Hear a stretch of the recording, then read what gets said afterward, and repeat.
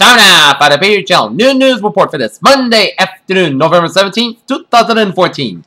Good afternoon, everybody. I'm Peter Wiggins here, and I got Noon News at 9 here, and our top story at 12 noon here is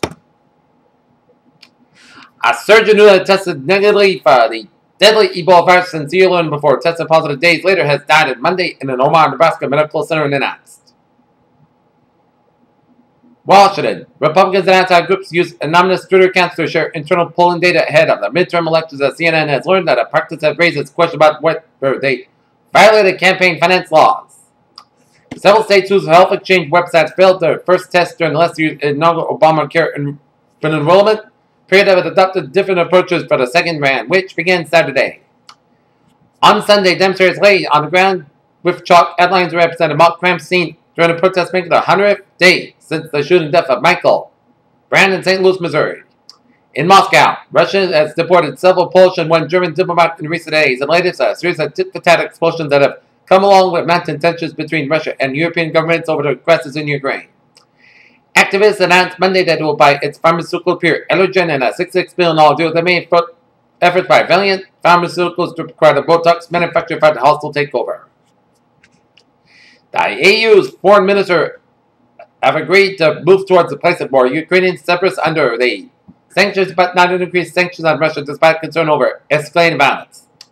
A 22-year-old Frenchman and a young Brit, both whom they respect homeland to join Islamic State thugs, are among those seen on tape butchering Syrian soldiers and propaganda video showing beheaded American aid worker Peter Kasich in Washington. As President Barack Obama and congressional Republicans profess to search for common ground, both sides are permitting law of grenades. The president with an executive action on immigration, the new Congress by making a repeal. Police have released the surveillance footage of a man suspected of shoving a stranger off a subway platform to death in New York City as they hunt for the unidentified assailant. European Central Bank President Mario Draghi explicitly cited government bond buying as a policy tool officials could use to stimulate the economy and the outlook worsens. 4 days after the news broke that Halliburton was in talks to buy fellow oil service company Baker Hughes, it appears that deal has struck, and Halliburton will pay $34 to $34 billion to acquire its rival. The yen rebounded from its weakest level since 2008 versus the year after Japan's economy sank unexpectedly in a recession, reviving demand for safer assets. The Federal Reserve could hike interest rates in mid-2015. The U.S. economy continues to peace, but monetary accommodation is needed for now because inflation is likely to remain weak for some time, the Fed governor said on Monday. Gas prices in Massachusetts continue to drop, hit $2.93 a gallon. Facebook is working on a collaboration tool for businesses called Facebook at Work in a bid to complete with similar tools from Google, LinkedIn, and Microsoft. Playing heavily with our legacy and history cards this morning, Ford has given us a first look at the next shiny thing. The 2016 Shelby GT350 Mustang makes its entrance today. The legend returns. But next government now reports that the State Department and service were attacked at the same time as both systems remain under attack, which has now led to the service to be suspended while security upgrades take place. Talk about a Sunday, Bloody Sunday. Singer Bono and his bandmates and U2 have scrubbed their week-long residency in Nashville, have revealed that the frontman injured his arm in a cyclone spill in Central Park. Talk about style. Beyonce and her crew look standing at Slunge and Knowles and Alan Ferguson's wedding this weekend as the group posed for artistic photos at the Sunday wedding. Classically dressed in all white ensembles of varying styles. 4 members of One Direction debuted their 4th studio album, 4 at Today show on Universal Orlando Resort Monday, but the all-important 5th member, Stan Malik, was absent. The annual linear meteor shower is expected to peak late Monday night and early Tuesday morning. Don't get your hopes up too high, though. High-resolution pictures are now been released of the Philae probe in active London on Comet 67P last Wednesday. They were required by the narrow-angle camera in the west of the satellite, which is dropped a little over about towards the surface of the one aspect of the planetary formation is in main enigmatic as observations of young star systems. It closed that it usually takes less than 5 million years of the state stars planets to form, and perhaps much less. In Chicago, American companies and battle drug Zetia has proved effective at reducing the risk of heart attacks, strokes, and other heart problems large of long-way trial, marking a new milestone in the 4-year battle to fight cardiovascular disease by lowering its risk of heart attacks. Police tape and warning signs are seen outside a duck farm in Nafton in Northern England as bird flu found in UK, Netherlands, but according to say little risk to humans. In Los Angeles, the Centers for Disease Control and Prevention, it says 172 people on a cruise ship that arrived in California on Sunday had fallen ill with a highly contagious norovirus during a nearly month-long trip. Being born premature has now surpassed individual infectious diseases as the #1 cause of death in young children around the world, according to a new study. Here. In stock markets, Dow Jones Industrial closed 17,619.32, down 15.42. S&P 500 2,036.25, down 3.57. Nasdaq 4663.35, down 25.19. Here. European markets, DAX 9306.35, up 53.41. FTSE 6671.97, up 17.60. CAC 4226.10, up 23.64. And the Asian markets here. Nikkei, NIT 6973.80, down 517.03. Shanghai 2475.12, down 3.70. HSI 23797.08, down 90.30. Oil markets here. $75 even, down 82 cents. Brent 78.5, down 91 cents. And natural gas 4.185, up 165,000 a point. Here the gold markets 1182, down 3.60. Silver 60.065, down 249,000 a point. And copper 3.043, down 35,000 a point. In the bonds markets, US 10-year yield 2.3346%, up 15,000 a point. German 10-year yield 0.803%, up 4,000 a point. And Japanese 10-year yield 0.48, up 3,000 a point. In the FX, European US dollar 1.2455, down 66,000 a point. US dollar Japanese yen 116.42, up 15 cents. And Great Britain pound US dollar 1.5647, down 2,000 a point. Here. Okay, let's take a look at New England Student Alert. In Salem State University, needs to be aware later today that the university will be testing its new emergency alert notification system. This is only in test. And in Pittsburgh, Massachusetts, a second alarm fire on 53 Seymour Street. Here. Take a look at sports news here. On this Monday afternoon here, Jonas Gray, before that was unknown, but then he tore up the field, had 38 carries for 199 rushing yards, 4 touchdowns as the New England Patriots defeat the Indianapolis Colts last night, 42-10. And the enormous Campbell 2012 seemed to fall in flat, but Ken Washington Redskins still salvaged something from Robert Griffin III. And tonight, the Boston Celtics will be at the Garden taking on the Phoenix Suns. Peter Chell News Times now, 12:07 here, and it's time now for a little travel report, and it's smooth sun highways, byways here. In Medford, no accident at 93 northbound and next 33 Roosevelt Circle and Fellway. But otherwise, a smooth sailing commute on this noon hour lunchtime commute here. Peter Chell News Time, 12:07. Time now for the weather report here. Our current conditions here in Knox, Massachusetts. 48 degrees out temperature, light rain, fog, and mist. Humidity 93%, with speed northeast about 5 miles per barometer. 272 inches, super about 46 degrees, visibility 3 miles, wind chill about 46 degrees. Okay, current conditions around the region here. It's 44 degrees out temperature right now in Boston and Boston Harbor. It's 36 in Fitchburg, 38 in Bedford, 42 in Beverly, and in Gloucester, 38 in Naperville, 34 in Worcester, 37 in Sturbridge, 38 in Webster, 39 in Milford. It's 42 in Newton, 44 in Taunton, 47 in New Bedford. It's 48 in Plymouth, 52 in Provincetown, 53 in Chatham, 50 in Falmouth, 51 in Cape Cod Bay, 52 in Montford, 56 in Nantucket, 46 in Block Island, 43 in Westerly, 39 in Smithfield. It's 47 in New York City, 48 in Islip. It's 48 in Montauk, 46 in Lansdowne, 43 in Bridgeport, 42 in New Haven, 38 in Denver, 37 in Waterbury, 38 in Meriden, and in Hartford, and in Windsor, 36 in Springfield, 35 in Amherst, 35 in Greenfield. It's 36 in Athol, 36 in North Adams. It's 35 in Pittsfield, 35 in Albany, New York. It's 33 in Glens Falls, New York, 36 in Rutland, Vermont. It's 38 in Bennington, 35 in Brattleboro, 36 in Keene, Hampshire, 33 in Chester, Hampshire, 36 in Nashville, Hampshire, 33 in Manchester, Hampshire, 37 in Parkland, Hampshire, 34 in Cochrane, Laconia, Hampshire, and 38 up in Portland, Maine. Here. Okay, let's take a look at map situation around the country. Here shows station front down from Mexico, merging with a cold front from northwest of Mexico, searching the Gulf of Mexico, down for western Georgia, western Florida Panhandle, and then a warm front down to the Carolinas, and a station front off the Virginia coastline at the sea. And another station front from Alberta, stretching down for Rockies here, and a cold front from Colorado, stretching down for Oklahoma, down for Missouri, down for Indiana, down for West Michigan, and pink from northwest Michigan, up in the Ontario with a low pressure right there. You got a far by up in the northern Ontario, James Bay, and then a front by for western UP, Michigan, down for northern Minnesota, down for North Dakota. You got a front by down for the California coastline, down for the Gulf of California. And we got a front by from southeastern Arizona, stretching it down for the Gulf of California here. And we got another front by from western Pennsylvania, stretching it down Virginia, Eastern Kentucky, and Tennessee.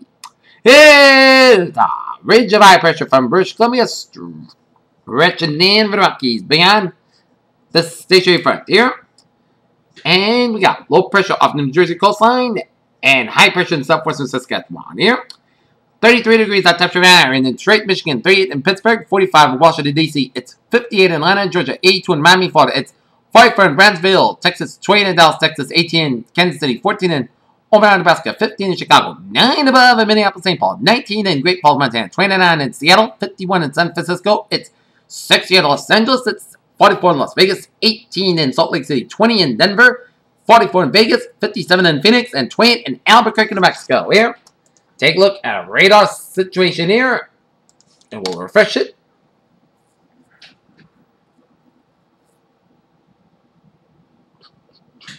And we're seeing some light to moderate bands of rain, man. The Boston and points north and Metro-West Boston and stretch to the down from Metro Massachusetts down for Connecticut, extreme northwest Rhode Island. Spotty rain showers between Fall River and Bedford and around Middleborough here, and all rain showers around Brockton up in the Situate up in Hingham here. And line of rain showers, man. Then taking it stretching on the southeastern portions of the Cape Downs, man. Chatham, Eastham, and Ecstasy.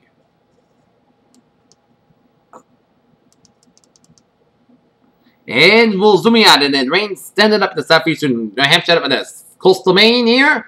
Sleeting around central Maine up in New Hampshire down from Vermont. And stretching it down to upstate New York here. And line of rain showers stretching from Boston all the way down through Connecticut and down from Metro New York State. Down to the Atlantic seaboard from New York State. All the way down through western Florida here. So, now from Tallahassee, Florida, all the way up to Augusta, Maine, it will be impacted here. For much of the region and walls, we've seen some snow showers around New Brunswick and stretching it all the way out to extreme northern New England, up to southern Quebec and down for Ontario, and stretching it down through western New York, Pennsylvania, down for eastern Great Lakes, eastern Ohio, down for West Virginia here, and rain showers stretching it up to Nova Scotia and up to Princeton Island, and snow sleeting around Princeton Island there. We got snow showers western Michigan and northern Indiana, central Indiana, down for Missouri here, and snow showers around southeastern portions of Minnesota, and spotty snow showers from Montreal stretching it into Manitoba, Saskatchewan, and Alberta, and snow showers from western Wyoming down for Colorado here. And we'll take you down to St. Louis. Radar here, and it shows some spotty snow showers around west of the St. Louis metropolitan area, and stretching it down to Jerseyville, around Alton here, and up into Hannibal, and down to Jacksonville, and stretching it down to Warrenton, down to Mexico, down for Canaan here. Okay, take a look at our satellite loop here, and it shows a lot of clouds coming to Metro eastern seaboard, and coming to Metro Great Lakes, and then stretching it down for the southern states, down for Gulf of Mexico here, and line clouds from the Great Lakes, stretching on the northern Mississippi Valley, down to the Dakotas, and down for Nebraska, stretching it down for eastern Alberta, stretching it down to the Great Lakes, and stretching on Canada, and line clouds from British Columbia, stretching it down the Pacific coastline here. Okay, let us take a look. What is brewing in the tropics?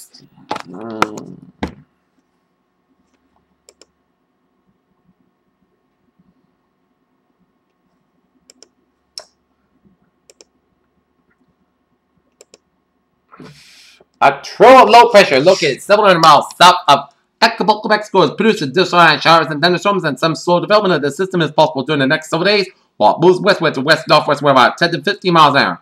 Formation chance for hours. Low 10% formation chance 5 days. Low 20% here. And let's take a look at what is on a forecast discussion around the country. Here it shows widespread precipitation will continue to develop ahead of an Arctic air mass surging into the eastern United States on Monday, and heavy snow expected in downwind in the Great Lakes. Another blast of Arctic air surging front. The nature will drop temperatures across the central and eastern United States early this week. At the leading edge of frigid air mass, moisture getting pulled from the Gulf and Atlantic will fuel widespread precipitation ahead of a cold front crossing the Appalachians on Monday.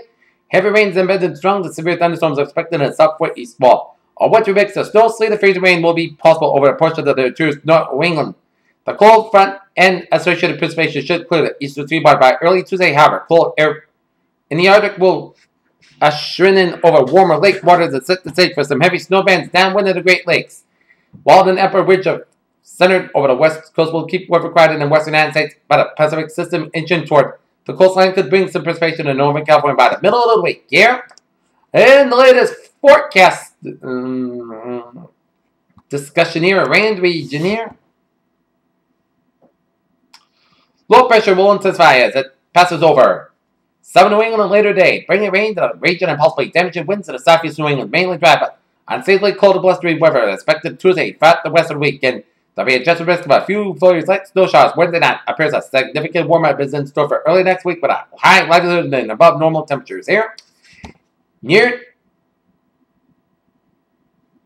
Okay, take a look at a near-term forecast. One area of rain will move off to the northeast, and other areas moving up the southwest. And the heaviest area of rain is over the southern elevations, but trends up the coastal plain this afternoon and tonight. Most of the precipitation over the southern New England is rain, but borderline temperatures 31, 32 degrees observed along the east slopes of the Berkshires and in the Cheshire County, New Hampshire. The 12Z standard from ALA showed temperatures below freezing in 2,500 feet from 1,000 feet to 3,500 feet. So the potential for at least patchy fires and rain is likely still in place in the northwest Massachusetts and southwestern New Hampshire a little longer. We will trim the advisory and leave western New Hampshire, Franklin, Cheshire County to drop to the rest. Morning, AOB's upstream showed 65 knots southwest and low-level jets, just about 850 millibars of OKX. Strong winds are found at progressively lower altitudes south at the Carolinas and Georgia. This will be continued joint lifting in this afternoon and evening, maintained in the rain. As at 10 a.m., the warm front is Nantucket about to stop at all the other surface of land sites. The question will be how far north of the warm front moves this season. The 12Z NAM shows the front reaches Boston and Providence, but credible for Hartford and Springfield and Worcester. Here, this one suggested a potential of strong winds later today will rain in the coastal plain. The warm sector will also be the area's most prone to widely scattered thunder, which will aid in bringing some strong wind to the surface. No change in consistent wind and tidal lines at this time. The other concern will be heavy rain and potential for poor draining and street flooding. Later this afternoon and evening, the mass upstream of the Southern Appalachians produced 1.5 to 2 inches of rain in the past 24 hours.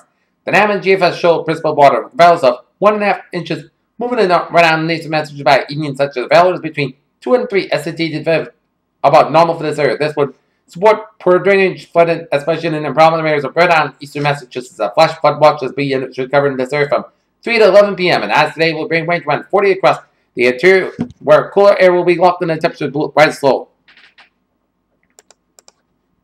to 55 and 60 degrees over the coastal plain, where areas will break into this warm sector here. So a dividing line of temperatures here. So a dividing line of temperatures here in the region here. As temperature winds possible later today in Rhode Island, East Massachusetts, minor urban and flooding also possible here. As we will take a look at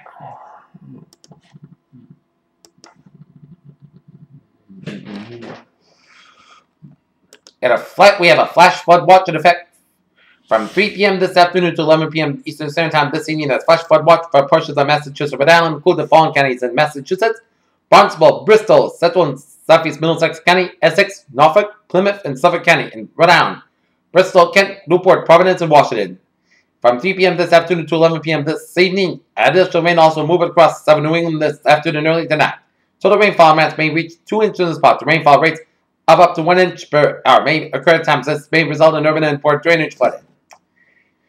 A flash flood watch means that conditions may develop that lead to flash flood, and flash flood is a very dangerous situation. You should monitor later forecasts and be prepared to take action should flash flood warnings be issued. And wind advisory remains in effect from 3 p.m. this afternoon to 10 p.m. this evening in location Rhode Island and eastern Massachusetts. Winds stop about 15-25 miles per hour with gusts up to 55 miles an hour. Timing late this afternoon, early tonight. Impacts wind gusts may be strong enough to knock down tree limbs and a few power lines, possibly causing some isolated power disruptions here. A wind advisory is issued for wind gusts over to 45 miles an hour, which are capable of causing some minor damage to tree limbs and brief power disruptions. Traffic can also be difficult, especially for high-profile vehicles. Day 1 today tonight. Wind advisory. Day 2 for Thursday to Tuesday for Sunday. No hazard weather expected at the time. So we're going to take a look at our 7-day forecast. It goes like this. For tonight, for today, this afternoon, rain with thunderstorms also possible after 3 p.m. Patchy fog before 3 p.m. Then patchy fog after 4 p.m. High near 58 degrees. Calm wind coming south about 5 to 9 miles per hour. Winds gust size 23 miles per hour. Chance of precipitation is 8%. New rainfall amounts between half and 3/4 inch possible. For tonight, rain possibly a thunderstorm before midnight, then a slight chance of rain between midnight and 3 a.m. Thunderstorms produce heavy rainfall, punch before 7 p.m. Low around 35 degrees and west wind about 17 miles per gust size, 47 miles per anticipation, 9%. New rainfall amounts between 3/4 and 1 inch possible. For Tuesday, most of the sky about 40 degrees, west wind about 8 to 14 miles gust size, 25 miles per hour. Tuesday night, most of the skies with a low around 21 degrees, most of the coast skies, west wind about 11 to 13 miles gust size, 31 miles per hour. For Wednesday, sky about 35 degrees, west wind about 9 to 14 miles gust size, 29 miles per hour. Wednesday night, check the snow showers made between 1 a.m. and 3 a.m. Mostly cloudy skies, low about 25 degrees, just station 30%. Thursday, sunny podcast sky about 44, low about 26 degrees. Friday, most sunny podcast sky about 38, low about 20 degrees. Saturday, most sunny podcast sky about 35, low about 25 degrees. For Sunday, podcast sky high about 47 degrees. Peter's what a phrase of the day. A white afternoon in store. Then, dry and cold rest of the week. Peter Wednesday, have a good day with a good positive. Shoot for a 4 o'clock report because 5:45 I'm going to go head to the Norton High School at 10. The Harlem Wizards versus Norton Lancers basketball game to be fun. Have a good afternoon. I'll see you at 4. Have a good day.